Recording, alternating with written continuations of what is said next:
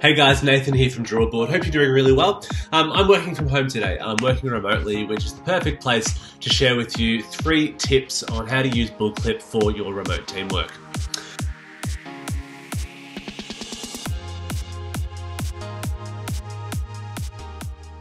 So Bullclip is used heavily by the design, engineering and architecture industries, which is what it was created for originally. But the truth is that PDF collaboration is needed by every document-heavy industry.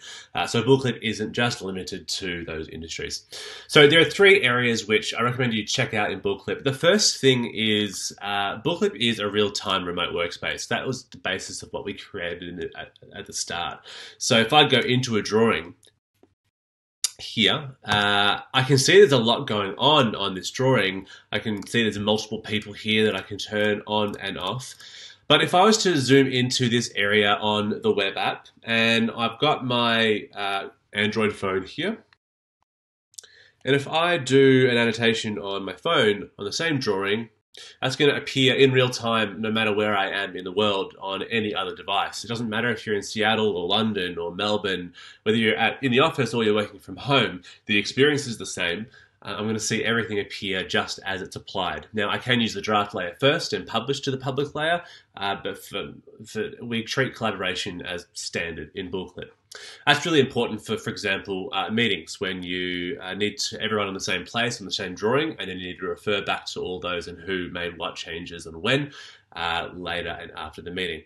So the second area that Bullclip helps with in terms of remote work is guest access. So if I jump into my team here, yes, I can invite a Bullclip team member, so someone who has a license, but I can also invite external guests. So I can invite someone, say, as a collaborator for 5 days, and they'll just get a link in an email. They click on the link, they jump into the drawing or the document that you want reviewed, and they leave their markups, and then they get out. They don't need a Bullclip license. You don't need to worry about managing heaps of different licenses, and it's easy for everyone. That's one of the one of the core points of Bullclip, is what we want to do is make it easy for everyone to get on board.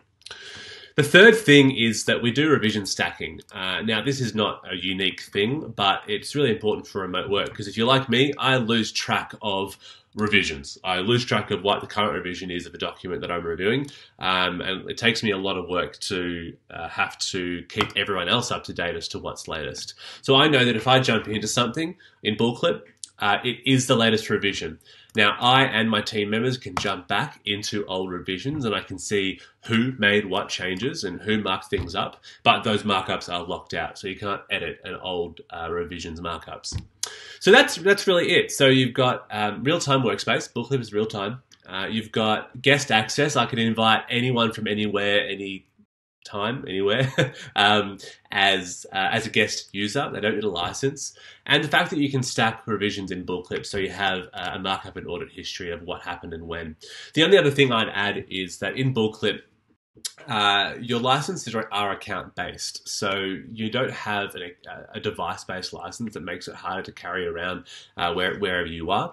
I can log into the iOS app, the Windows 10 app, the web app. I was on the web app on my Android phone, and I've got access to the latest markups, the latest documents, and really my team members wherever they are as well.